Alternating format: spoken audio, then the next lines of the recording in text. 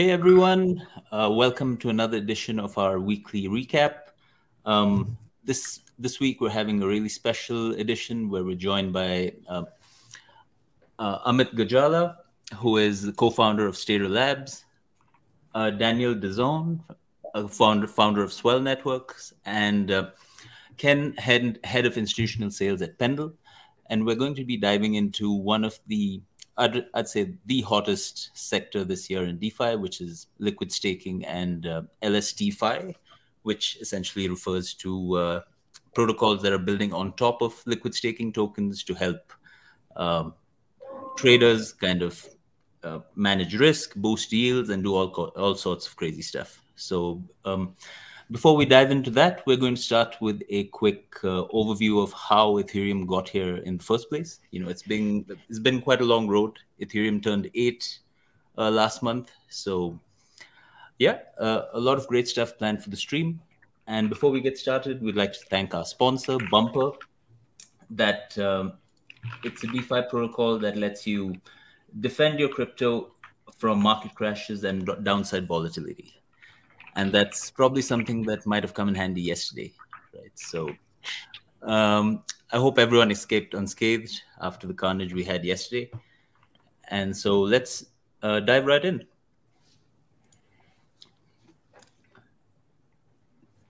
All right, so taking us back right to the beginning. So what is Ethereum? Ethereum is a public blockchain, of course, that enables the execution of smart contracts. Most of us have used it. And how is it different from a centralized exchange or any centralized database? It's basically a global network of computers that are working together, and they need to reach consensus and say that, okay, a transaction is valid or not. And if it is, it's appended to the end of the blockchain, can't be changed after that. That's the whole concept of immutability. And, you know,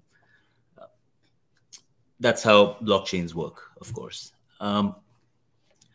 Ethereum started out very similar to Bitcoin with a proof of work consensus algorithm in which miners, which are essentially computers running pieces of software that try and crunch these incredibly complex mathematical problems in order to earn rewards, right? And in this era, of course, Ethereum was emitting new ETH every block as rewards to these miners. And one of the main challenges of this algorithm, of course, is the environmental impact, right? Because the energy consumption was going off the charts, especially back in 2021 during the bull market. I mean, we were just, I think we had daily comparisons of, you know, which countries Ethereum's consumption was crossing, right? So obviously something needed to be done. And I think it also had a big impact in terms of institutional interests, because a lot of institutions have ESG mandates, right? So they don't invest in dirty tech, oil and gas, stuff like that. So I'm sure there was that also played into the Ethereum Foundation and the community's decision to switch away from proof of work to proof of stake. And before we move on, you can see from the chart that since the transition, there's been roughly 2000x, I think, or 1/2000th the power consumption now as we had under proof of work. So that's quite amazing. So of course, Ethereum 2.0, which is a name that we don't use anymore, but back then that was the buzzword. Right. So the idea was that Ethereum would switch from proof of work to proof of stake. The idea being that, you know, after running for so many years, Ether as a token was sufficiently decentralized, like enough holders had it. And it was time to switch to a new mechanism by which people who held ETH could stake it and run validators themselves in order to secure the network, process transactions, basically take on the role that miners had until this point. So with a lot of fanfare, just before the bull market actually kicked off in earnest, we had the Beacon Chain launch in December 2020.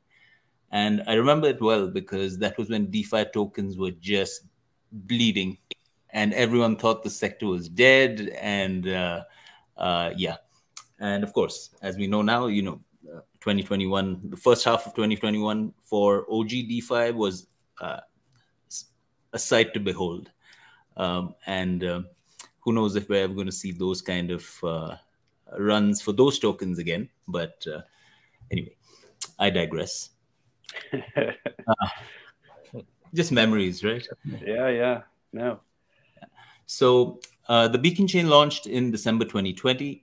And at the time, it was basically a one-way street. You could stake your ETH, but you had no way of knowing when or if, not if, I mean, it was always on the roadmap, but you had no way of knowing when you'd be able to withdraw that ETH, because at the time, like, there was no timeline given. It was quite nebulous. And, Ethereum has faced a lot of delays in the past. So it was a real leap of faith for those who decided to, as soon as it went live, let's stake. It was the true believers, I'd say, who, took the leap and said, all right, we trust in Vitalik, let's go for it, right?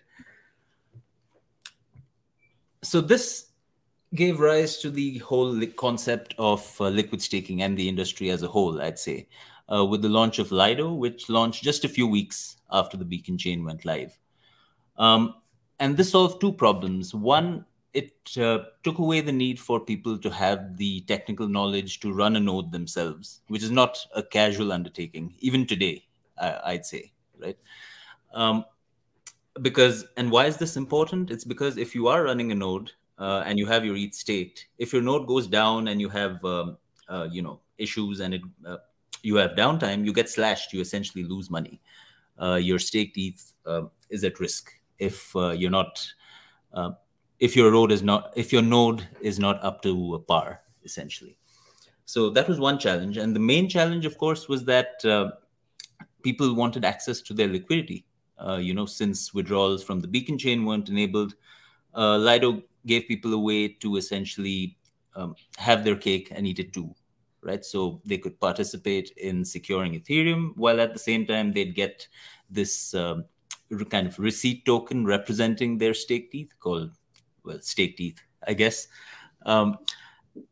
which was liquid and could be deployed across DeFi and used.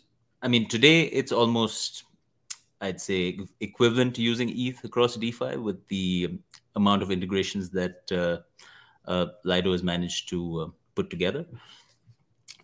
But back then, it was, it was still a niche, and even as late as last year, when Three Arrows collapsed and there was a slight depegging event of staked ETH, it caused a lot of FUD around the whole liquid staking industry, I'd say, right? That was last summer was quite brutal for the markets. I mean, compared to then, I mean, we're still 2x higher in terms of ETH and Bitcoin, I'd say. So, all right.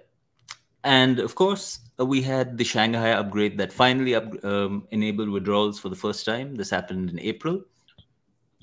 And the liquid staking industry, I think, really took off after this happened, because this took away one of the main risk factors that were associated with liquid staking, meaning, could you actually get your ETH back at some point if you wanted it, right? And with the Chappelle upgrade and withdrawals going live, that was taken out of the equation, because it didn't happen immediately, but I think over the next weeks, all the major liquid staking providers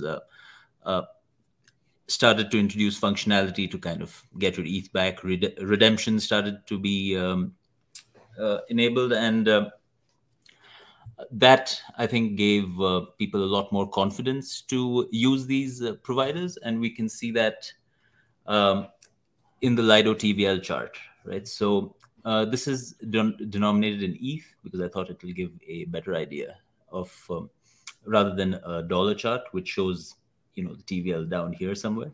But you can see that in terms of ETH, it's just been straight up, except for when we had the Terra collapse. I mean, that battered, I think, every protocol, because the contagion effect was so much. because a stablecoin vanishing means you had people who got liquidated on positions where they had borrowed USD against, say, ETH and other things, and that really took the industry back quite a while. I think it took the industry quite a while to recover from that. So we had the USD depeg, but again, after that, it's just been straight up and to the right. And after Shanghai, yeah, you can see it's gone through the roof, essentially. Which brings us to the current state of liquid staking, where there's about 20 billion worth of ETH staked through liquid staking protocols. But this pie chart also gives us a reason to pause, right? You can see Lido has nearly 3/4 of the market, which is, of course, a concern. You know, being DeFi, we value decentralization above almost everything else, right? So today we're going to be speaking to some of the guys who are looking to, I guess, take a piece of the pie away from Lido. And I think let's start with Daniel, if you'd like to talk about what you guys are building at Swell Network. Yeah, sure thing. Thanks for having me on. My name is Daniel. I'm the founder of Swell. Swell is an up-and-coming Ethereum liquid staking protocol. Yeah, quite right. Agree with the overall assessment here. It's incredibly important that we maintain a diverse and decentralized liquid staking market that sort of preserves the underlying decentralization, security, and value of Ethereum. And it's also incredibly optimistic to see just the rise of liquid staking and the de-risking of staking writ large post-Shapella. And we can see that in the chart moving like post-Shapella in April of this year, that there has been more validators coming online. The queue still, I think, about 25 days to get in, and there's virtually nothing to get out. So there's just been a massive demand for liquid staking, and we've been a real beneficiary of that. So we've been live on mainnet since about April of this year, late April. So just a touch over 3 months, and we're one of the fastest growing protocols in DeFi. And we're really trying to be a base layer and accelerant for what is now the biggest category in DeFi, which is liquid staking overall. And yeah, quite rightly pointed out that the industry generally is a valuation of about 20 billion. I'm not sure what the latest is at the moment, just with the quotational drop in Ethereum recently. But with Swell Network in particular, we're just over the past 3 months, we've been able to secure just over 45,000 ETH staked with more than 10,000 unique depositors. And we've been really buoyed by this particular campaign, which we call The Voyage, which is, in summary, a pre-token airdrop campaign for people to get involved and to reward early adopters and stakers into our ecosystem. And that ecosystem of our LST, which is SWEETH or Swell Ether, has been increasingly and rapidly integrated within the DeFi ecosystem. And yeah, very, very excited to share more about Swell and talk all things liquid staking with you all. Cool. I'm kind of curious. Yeah. You know, we saw that pie chart and how for the most part, centralized it is. What's to stop Swell from becoming the next Lido? And then if you guys do have that type of supremacy in the marketplace, how would you introduce sort of layers of decentralization within the organization in terms of the protocol level? Yeah, I think it's a great question, and it's a question that has to be answered like in a holistic fashion between the social layer, i.e. layer 0, or the consensus, or social consensus, as well as just generalized market forces. Quite rightly, that there is potentially an unacceptable share of market from Lido, but by the same token, Lido's also paved the way for liquid staking protocols. Generally speaking, in avoiding a situation where we had market share capture from centralized exchanges, but by the same token, there is a situation wherein any particular protocol that has a certain share of market may be a risk to Ethereum, And there's been various sort of thresholds placed upon that. So, for example, one of the seminal pieces came out of Danny Ryan, who said, no particular protocol or should have more than 25%. Light is already well past that, on the cusp of a 33% threshold, and there's other thresholds of 51% and 66%. But by the same token, for new and up-and-coming protocols like Swell and others who have recently come to the fore, I think that's important from a market competitive standpoint. And I think that we are far and ways from achieving that particular share of market, largely because of the fact that there are these inherent flywheels which lead to sort of these power law distributions amongst liquid staking protocols. And there is always this sort of counteracting force between public and private interests, in the sense that do LDO token holders, how do their interests relay with stakeholders, relay with e-stakers, relay with Ethereum writ large, relay with the entire blockchain ecosystem? I would follow that's always Oh, go on. Yeah. Yeah, feel free to jump in anytime and tell me if I'm sort of just rambling on here.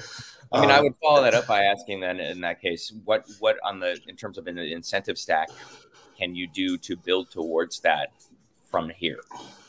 Yeah, this has been partly, this is a question, like, is like, how does one appropriately utilize sort of commercial incentives or economic incentives and disincentives to try to drive new ETH state and current ETH state to shake that out, to bring it to newer protocols, i.e. protocols like Swell. And one of the techniques that we've done in the early stages of our voyage, just TLDR, the voyage is our early token campaign. We're going to do like several chapters or seasons, which will then lead to the instantiation of the DAO or our TGE. We've carved out a portion of our overall supply to early stakers, and then as a result, we're able to offer a higher blended yield, because at the base layer, the staking rate is largely commoditized because it's just issuance from the Ethereum blockchain for staking. But there is that component where you can give and bootstrap your token, your stakers with the governance token, and at the same time try to drive as much utility and integrations as possible. And we try to do that. Like, we have folks like Pendle here on this call, who's been a major sort of collaborator with Swell, and together, like, by enabling that LSTfi stack with Sweeth and the yield trading components and sort of the balancer or a Pendle sort of stack, and then going through to Equilibria and PenPy, like those sorts of interesting daisy chain of yield plays. If people want to do that particular thing, you can carve out a bit of a section of the market for yourself. But by the same token, I mean, there are other things that one could do as a protocol as well, and there are various levels of aggression, but it's just about the timing and sequencing thereof.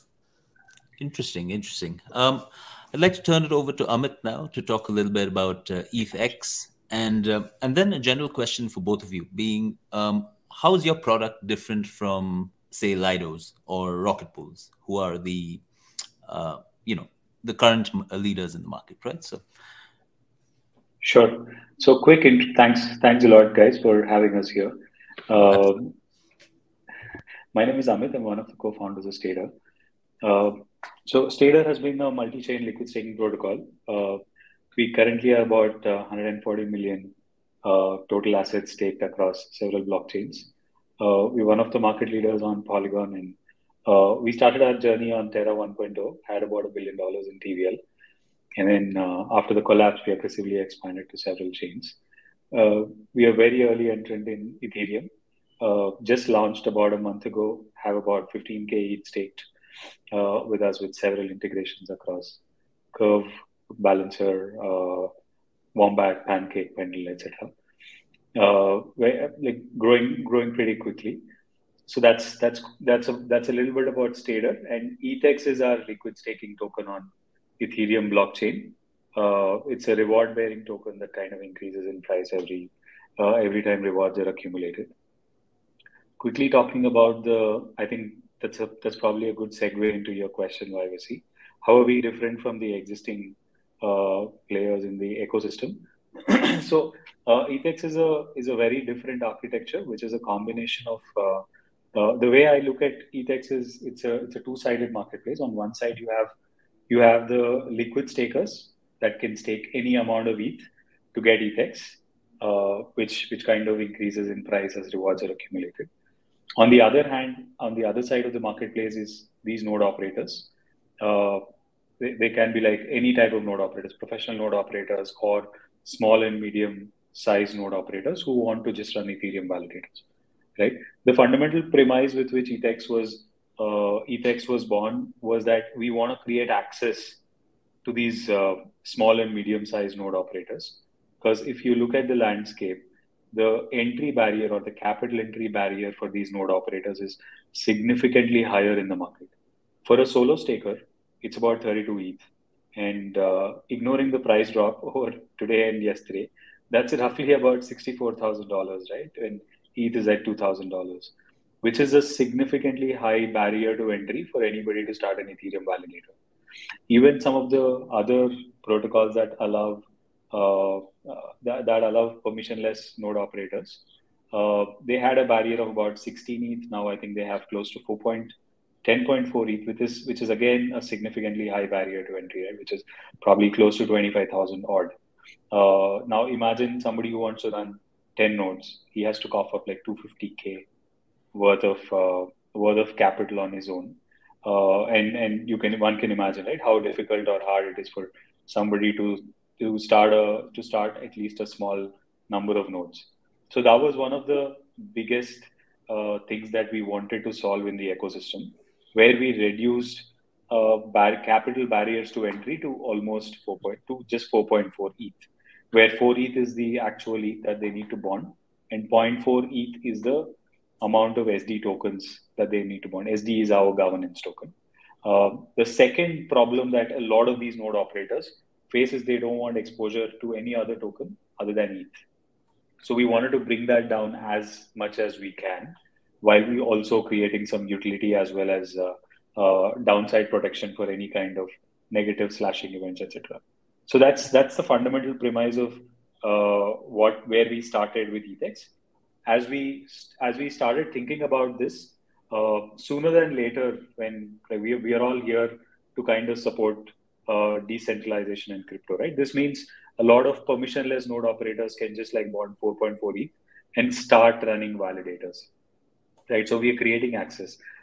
Then the advantage of this is obviously now we can invite hundreds of permissionless node operators. We already have about 400 plus validators, 130 plus unique permissionless node operators that are operating nodes with stader at 15K ETH already.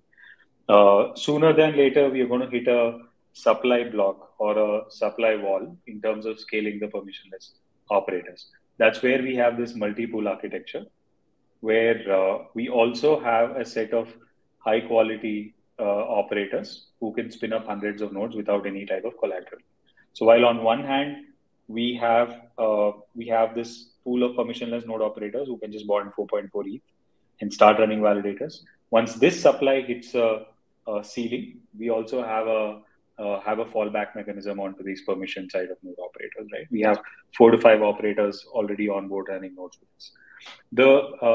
Just adding further extension to this, the beauty of what we've built is now this can be extended to several.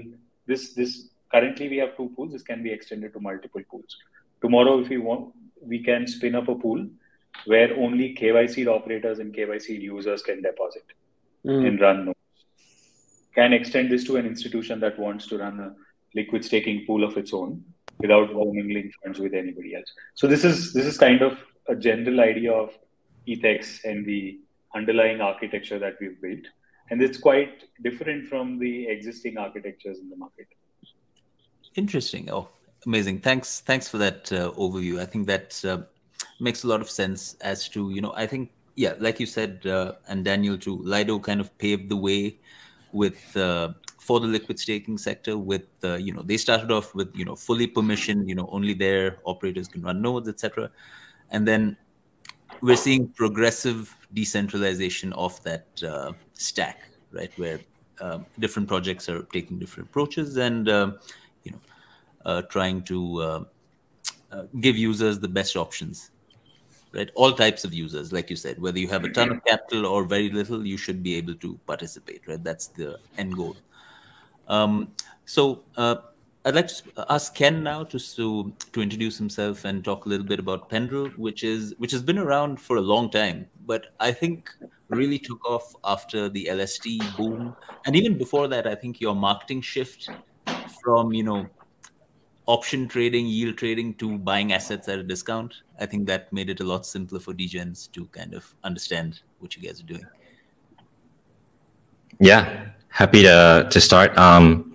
So my name is Ken. I head the institutional business at Pendle, and basically what that means is I reach out to different types of institutions, including liquid yield funds, centralized exchanges, wallets, and so forth, to deploy different types of DeFi strategies using Pendle markets.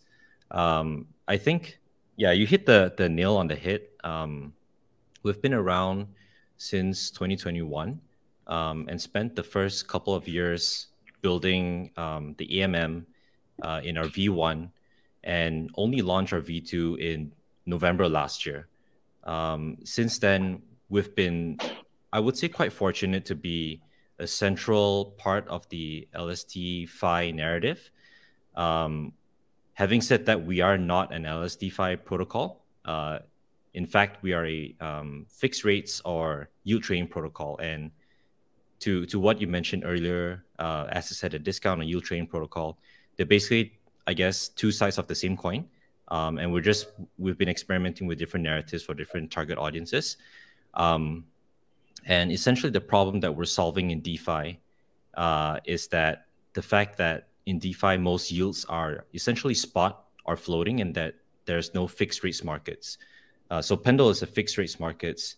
If you look at TradFi, the closest analog would be the swaps markets, or specifically the interest rate swaps markets between fixed and floating rates. And we basically provide such markets for any asset that is yield generating in DeFi. What's been working very well for us since our V2 launch in November has been a lot of different types of LST tokens, as well as non-LST tokens, including revenue generating LP tokens from GMX or GainStraight. But having said that, the LST space is a very important part of the vertical to Pendle. It makes up more than 50% of our TVL.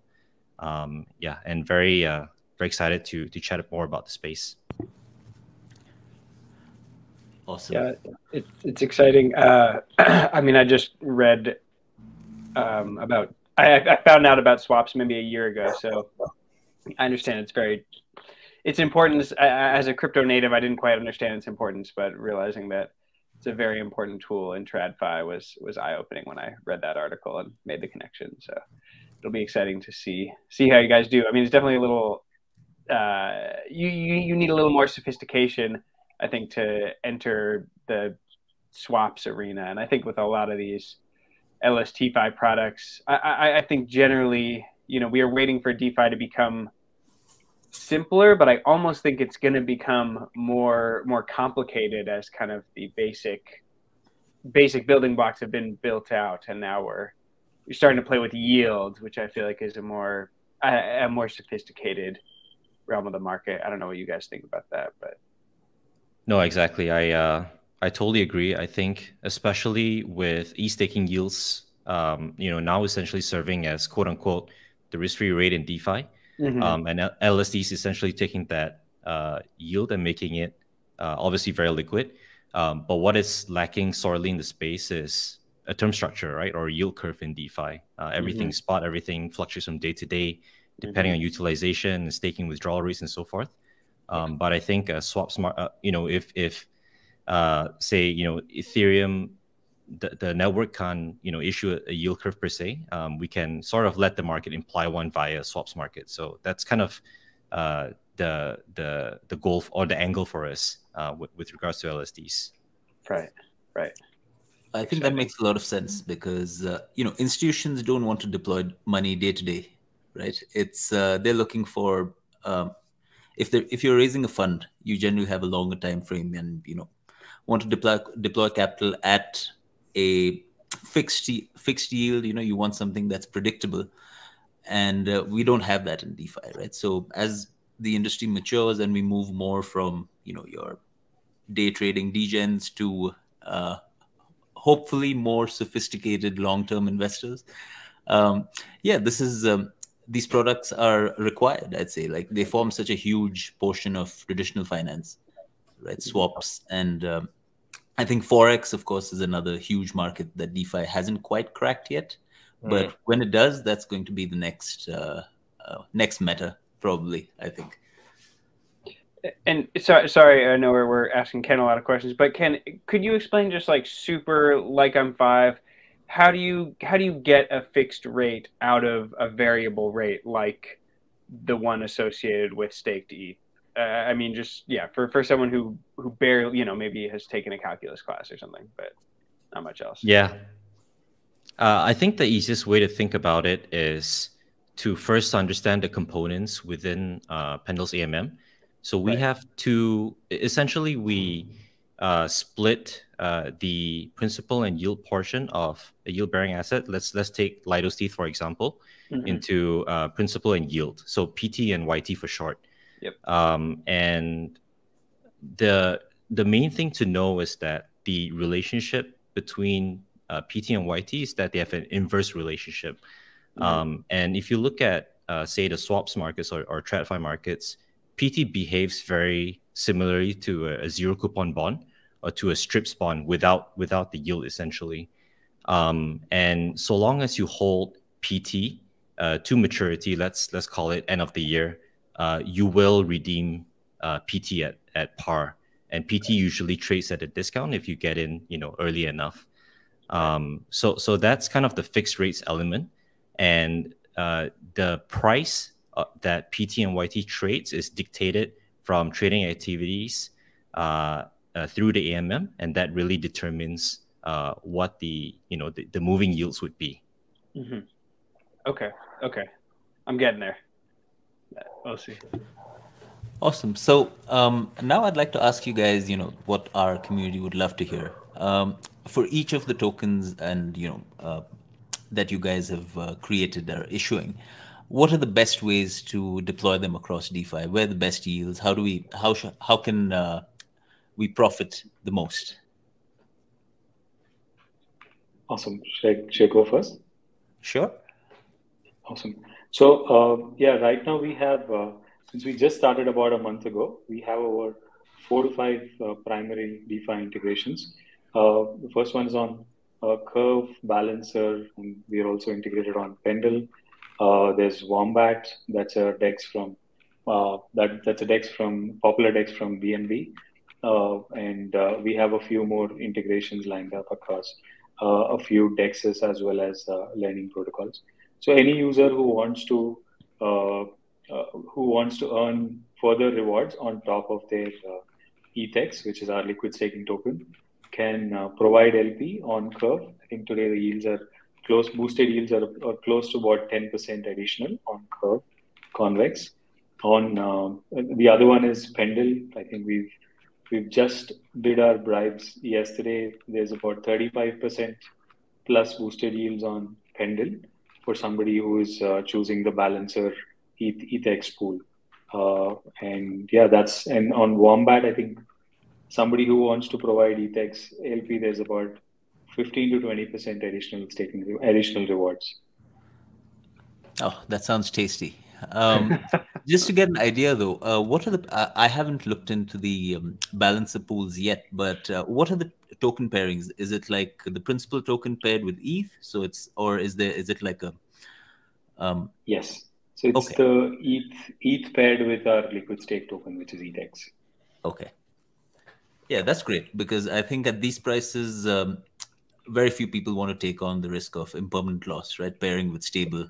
I mean, of course, we could go lower, but we're the true believers left. If we're still here after 2 years of bear, I mean, I think, So that's great to know.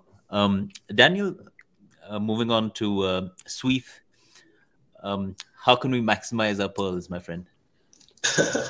Yeah, I think Well, I think the first thing to do is just to realize that you're still early to swell, everyone that's listened to this call and on the call. Yeah, so the general rule is, the earlier you stake, the bigger you stake, and the longer you stake for, the more pearls you get. It's pretty simple. And we've tried our best to really speed run a lot of the ecosystem integrations and partnerships across DeFi. Currently we're on mainnet, but we're going to go to sort of cross-chain ideally next week, hopefully next week if everything sort of checks out. And then in terms of like the specific strategies, I think just on a sort of a raw staking play, because we're in this bootstrapping phase, I think it's a pretty attractive sort of play.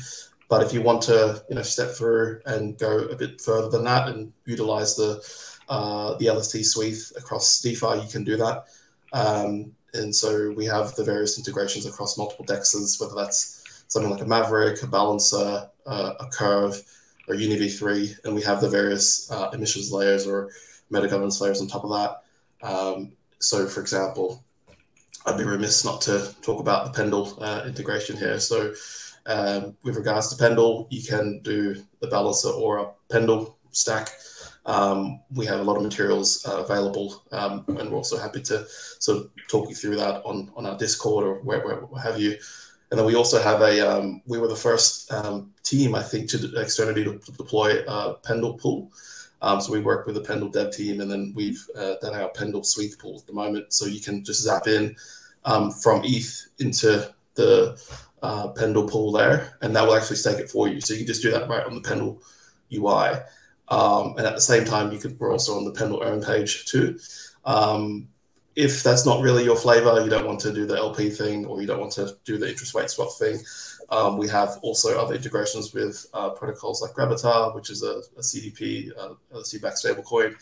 And also, even if you're not like sort of primarily going through Sweeth, we have integrations with various index or structured product style integrations as well. Recently with Yearn, which is bootstrapping at the moment, its YETH product. And at a high level, those are some of the integrations. But if you want to maximize your pearls, that's general outlay. All right, that's good to know. I did. Well, I had a chat with your official Twitter account. Not sure whether who runs that, but I believe that if you deposit your Sweeth on Gravatar, you don't earn pearls yet, right? Yeah. So at the moment with like CDPs, we're just like generally we're working through what the incentivization looks like for that. But you can earn pearls if you provide liquidity on Grai and Sweeth. So when you borrow Grai by collateralizing your Sweeth, that LP position on, which is primarily on Bunny, which is a layer on top of UDV3, that's incentivized. So just generally like at a high level, the pearls incentivization, it happens with staking and LPing for Sweeth. Okay. Yeah. I'm waiting for, what's it called? Liquis, is it? To launch, and so that I don't need to lock any LIT tokens myself to get those boosted deals, right? Man, yeah. You're on top. You're on top of it. You're on top of it. Yeah, you are, man. Well done. We do a weekly DeFi Alpha newsletter, right? So it's my job to keep on top of the yields. So we present best yield opportunities. Wow, she's bringing the heat this call, man. It's crazy. Talking of keeping on top of yields, we've seen the rise of Aegon layer for people who want to take like their staked ETH and then further see returns on it. One of the things I wanted to talk to Amit a little bit more about is something that Stater is working on to help people kind of expose themselves to DeFi while seeing Aegon layer's value too. Can you give me a little bit more insight on that? Got me out there, Jeremy. Yeah, so sure. So what we've been working on is actually something called the liquid restake token. We've just announced that last week. We've been following EigenLayer and all the narratives surrounding restaking. It's obviously a very interesting concept of using the Ethereum's decentralized trust network or security to actually secure other applications or dApps or whatnot, everything, right? Now, one of the questions that we asked ourselves is, hey, we are all in DeFi. LST is in DeFi. Now, restaking is going to compete against the DeFi opportunities. the most important question that kind of confounded us for some time was like, hey, how do we actually get the best of both the worlds?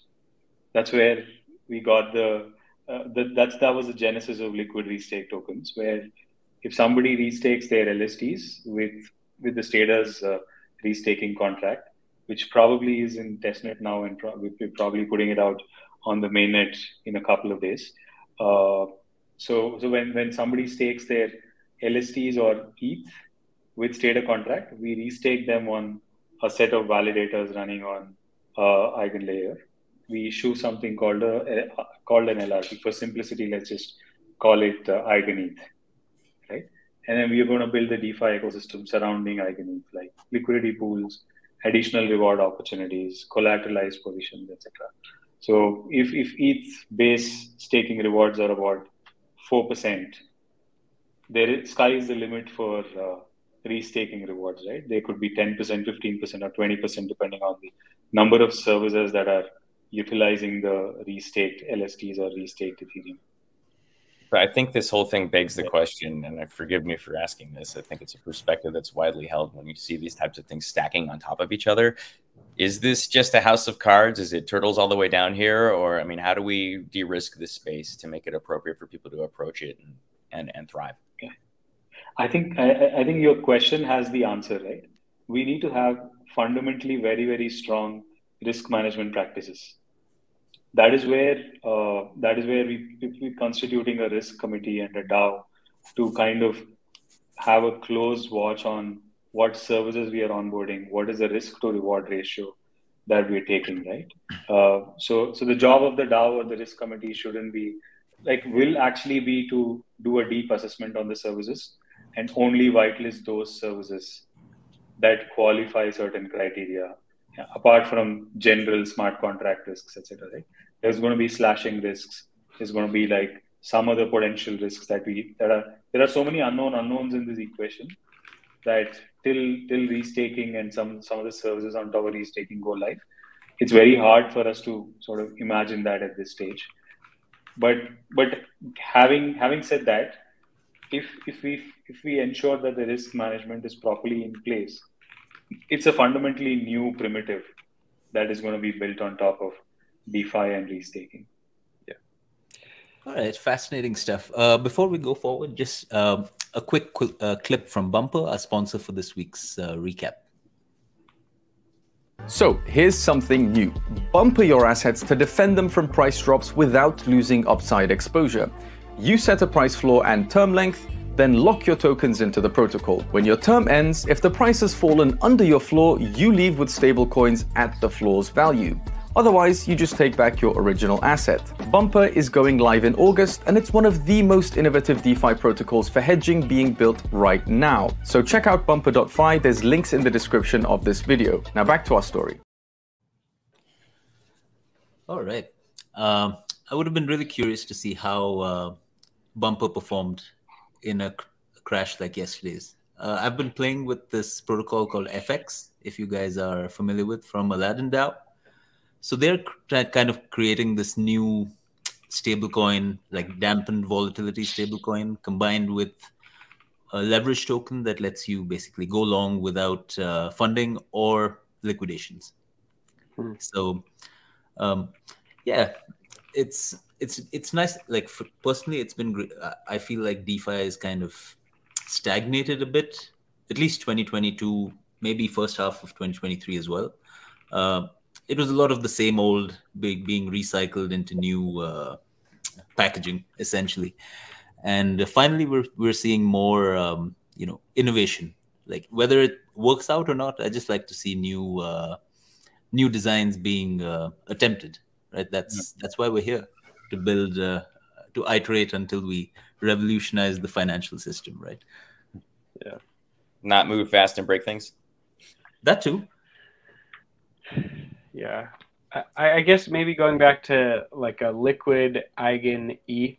I mean, I just wonder where the incentives lie. Like maybe Stater will have strong risk management practices, but I wonder, is there going to be an incentive for some project to say, to say yes, like let's take eigenlayer staked ETH deposits and give a liquid token for that, and can they? I don't know. I'm trying to think through whether, I don't know, like what are the incentives there? Like someone could like add some crazy yield on top of that, and I don't know. Does that present a systemic risk? I don't know what you guys think, but you know, and maybe it just happens, right? I mean, you know, 2008 happened, and we slice and dice, you know, till our heart's content. So I don't know. I'm trying to see what the end game is, and maybe we'll have to deal with that in like 5-10 years. I don't know.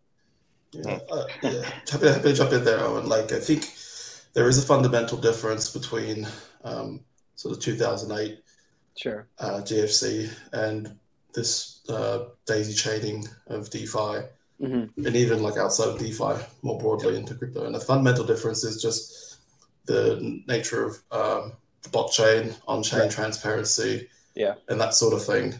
Yeah, I think that, like, generally speaking, just looking at the DeFi sector overall, the DeFi sector is really a sector that is still very much in its nascent early stages. Yeah. You know, we had DeFi 1.0 where you came out with the fundamental building blocks or primitives, and a core principle of DeFi has always been money, Legos, and composability. Right. And so in some way, shapes and forms, it's largely inevitable that this composability and daisy chaining will happen. Yeah. Because a lot of the financial innovation is actually being driven by hunt for yield, risk on sort of behavior, coming from principally this idea that you can be permissionless, so you don't need to be a sophisticated, jump through the hoops of being a sophisticated investor or being in a particular jurisdiction, that you can take these plays on. Yep. But by the same token, what happens is you have this effect, derivatives, synthetics on synthetics. You have this rehypothecation on rehypothecation. Yeah. And I would agree with the sentiments earlier made that there has been a stagnation in DeFi generally, where there's just a copy of a copy of a copy.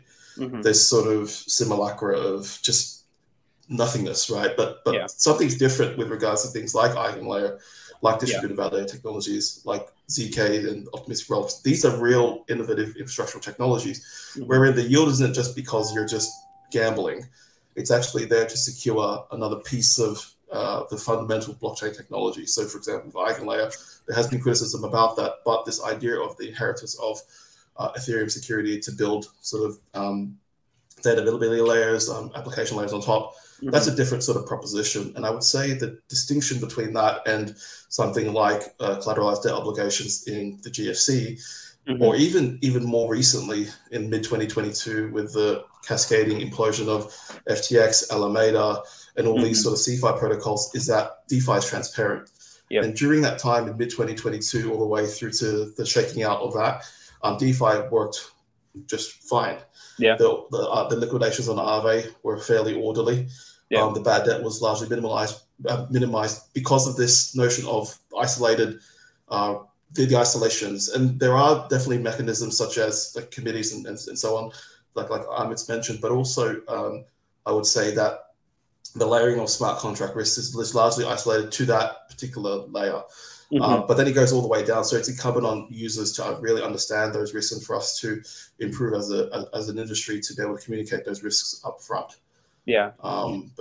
No, I think that's just 1 second. I think that is a great answer. And it did make me think that it'll be interesting to see, like how, if you layer on the same incentives of, humans want to make money, but you layer that onto a more transparent system, whether that you kind of reach certain equilibria, which is kind of optimized in terms of risk reward in a way that like maybe the obfuscation of traditional finance, there's ways in which the kind of the end where you end up on the risk spectrum may not actually be where people are comfortable, but it might be like that DeFi. I mean, the idealistic part of me is like you can hit a better point of equilibrium because the risks are more transparent. So that's an interesting thought for sure. Absolutely. I think Daniel hit the nail on the head with on-chain transparency, right? Yeah. All the names we saw collapse last year, all CeFi players doing opaque stuff off-chain, uncollateralized lending and everything. And Celsius, they paid off DeFi loans as soon as they had to, right? But other depositors won't see money for years, most likely, right? Like the actual clients. Yeah. And to me, I'm not too technically proficient, like as to how smart contracts work, but to me, Eigenlayer and the whole restaking idea reminds me somewhat of Cosmos and the whole interchain security model that they have been talking about for a couple of years now, right? Which is, use the Cosmos hub to kind of rent out security to new projects so they don't have to bootstrap their own validator set, etc. So, I mean, the concept seems the same. ETH as a proof of stake 40 odd billion value locked system should be able to take on a little bit more load, in my opinion. And we'll have to wait and see how it plays out. It's interesting because you see this sort of cycle of complexity in terms of the iterations of innovation that get put out in the marketplace. People who are on the core and the zero layer perhaps are able to adopt those, and then centralized institutions that represent potential points of failure come up to sort of dissipate those layers of complexity and allow other market players to come into the institutional ones, for instance. And unfortunately, while we've seen a great boost from the institutional players that have come into the marketplace driven bull markets, we've also seen that with the central institutions that come up to serve them, we're introducing systemic risk and contagion to the marketplace, because as these things become hinges and focal points where individuals turn to them and trade, we start to lose some of the decentralization factor that helps to secure and create robust network practices and architectures. Yeah. Quick question for Ken. With the rise, you guys support most of the major LSTs on the market, right? So in terms of inflows and your users' interest, which ones are people looking at right now? I think just by nature of being the largest and the most blue chip, it will definitely be LSTi in different forms and depending on the chain, right? So on Ethereum, obviously on, native stETH and then rep stETH on other chains.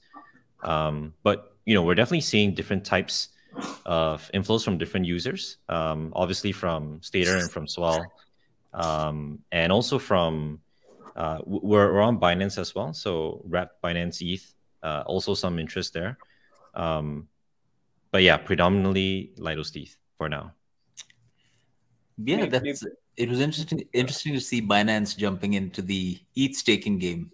That was not something I would have predicted even a few months ago. But yeah, I guess they saw that Coinbase is doing really well with their product, right? So yeah, I think it makes a lot of sense because prior to Shapella, most of the staking products were basically led by exchanges. And if you look at the top stakers today, like by entities, it's still, aside from LSDs, exchanges like Coinbase, Binance, and Kraken, they're still, top 5 or so in terms of percentage of total staking. And I think now with LSD taking a lot of the, essentially achieving instant PMF and post Shapella even more, right? Like it's basically gone up only. And we're basically seeing exchanges trying to play catch up with CBETH, with Binance ETH. Who knows who'll be next? So I think that's going to continue to be a trend. Yeah, I think that's good for the ecosystem. I mean, they're centralized players, but it still diversifies the overall liquid staking ecosystem, right? So yeah, I think that's pretty much all the questions I had for you guys. But I've kind of monopolized most of the stream, so I'm going to let Owen and Jeremy grill you now. Not a grilling, but I guess Ken, as a head of, institutional sales, I mean, are there interesting war stories or things that you think people might not understand about how to, how do you what kind of clients are you approaching, and what is do you tailor your sales pitch based on a potential client's background? Are people super up on ETH and they're just waiting? Are they scared about security? Are they scared about the you know, the ecosystem's long-term viability. I don't know, what is that like, kind of interacting with big money players? Yeah, I think the term institution tends to be thrown around a lot, but definitely in practice, there's a wide spectrum of types of institutions. So I guess on the left side of the adoption curve, there's all your prop funds, liquid yield funds, managing some external LPs, you know, your 20 to 50 mil type funds that are very frontier, a lot of on-chain strategies.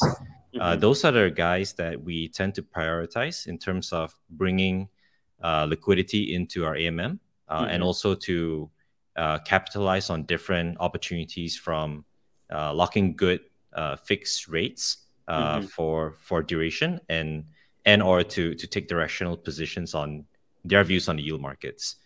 So that's one end of the spectrum. And I think on the other end of the spectrum, we have, say, you know, staking platform or institutional staking platform that are looking to add on more avenues of yields aside from just natively staking on the Beacon chain. And you know, wanting to introduce something like Pendle Earn, which is basically long PT on Pendle, locking a good rate to maturity, and having a solution that is on DeFi that is non-custodial. I think that's something that's quite in demand right now. A little bit of a shill here. So we just announced a couple of hours ago integration with OKX Wallet, basically plugging in Pendle Earn as a modular infrastructure into OKX Wallet. And this is, I guess, the other side of the curve that we're approaching different types of institutions. Cool. Yeah, OKX has been doing, I know they partnered, or I don't know if they partnered, but they integrated with Starknet, and I saw the TVL on Starknet go a little crazy too. So they're kind of, I think, experimenting with some on-chain, I guess integrations would be the word. Are the principal tokens supported on any lending platforms currently? I mean, can you leverage them up? Yeah, you definitely can. So the first protocol that announced integration with Pendle to support PTS collateral was Dolomite. And over time, we've seen more and more, TimeSwap being another example. And we're in discussions with quite a few protocols at the moment for PT specifically, simply because of the way that PT behaves, I guess, quite predictably over time towards maturity and converging to par. The other use case, apart from PT, that has been quite interesting is some protocols are looking at ways to collateralize LP positions on Pendle. So that's quite frontier, but some conversations are happening as well. Interesting. We'll keep an eye on that. Fascinating. Like strip the yield off an LP? Is that what you're saying? No, just to collateralize. Let's call it a money market protocol, taking LP as collateral, and allowing users to borrow off of that collateral. Gotcha. Yeah. So this would be borrowing against your balancer LP tokens, essentially, right? Yeah. Okay. Yeah, that would be nice to do as well. I've kind of haven't really personally dived into the Pendle pools, just because like the strategy I'm trying to do is buy some ETH at a discount and then borrow it and buy some more. So yeah, so I haven't found the set of protocols supporting that yet, but yeah, waiting for that. Yeah. Tell us when you find it. Yeah, man, it'll be in DeFi Alpha.